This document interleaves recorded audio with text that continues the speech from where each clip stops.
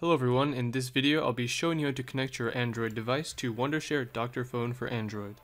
So when you first launch the program and your device isn't recognized, it should come up with something like this. And basically it gives you instructions for your Android version of how to set up USB debugging so that this program can recognize your phone. In my case I'm running Android 5.0, so I'm going to be using Android 4.2 or newer, but of course you can go through and read all these instructions, pretty simple stuff. For the most part it's the same on almost all devices. You start off by going to Settings, and then General, and then depending on your version you're going to go to your developer options, and then you want to make sure USB debugging is on, and you can see it's on. One common problem I have had with connecting my devices is it won't recognize the computer. You can click on Revoke USB Debugging Authorizations and that will reset it and you can get access to the computer.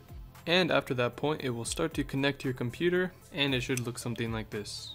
That is it for this video, you guys. I hope you enjoyed. That is how you connect your Android device to Wondershare Dr.Fone for Android.